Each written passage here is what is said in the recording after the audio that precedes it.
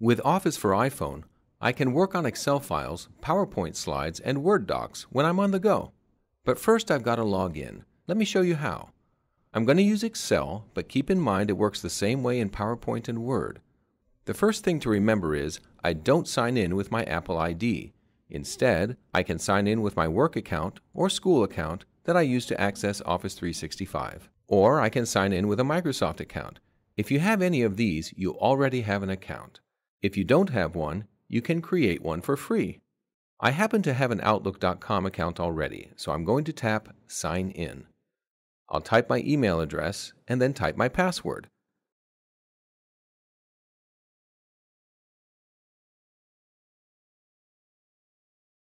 Now I'm ready to create and edit files.